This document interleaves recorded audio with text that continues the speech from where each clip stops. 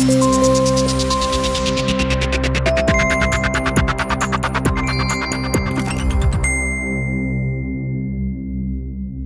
Prime Minister's newest advisor once claimed it was a woman's Christian duty to have sex with her husband, according to reports. Andrew Sabisky, who resigned last night following days of rows, made the comments on Reddit, where he seemingly acted as an agony uncle to posters on the site's popular sex forum, doling out advice on rape fantasies, incest, Christianity, and other subjects. According to reports in our sister paper The National, in one post, from 7 years ago, a man explained that his Mormon wife was reluctant to have sex with him and asked for advice. Under the username thedovelamenting, Sabisky responded by urging him to try to rewire her brain to the point where she no longer, consciously or subconsciously, sees a conflict between a good Christian woman and serving you up 39 flavors of slut on command.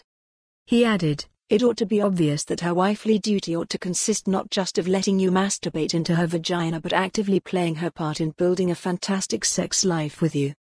Yes, that might require pushing through some initial mental discomfort, but it is simply selfish and unchristian of her not to make the effort."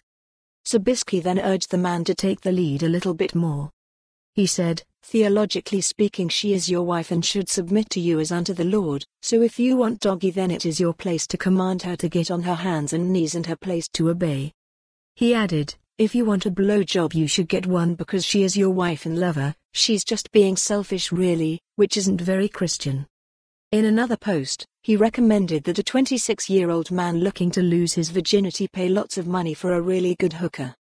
When a woman posted about finding disturbing porn on her boyfriend's computer, including erotic fiction about incest, pedophilia and rape, Sabisky told her he didn't see all that much to worry about here. He added, "Fantasies are strange things.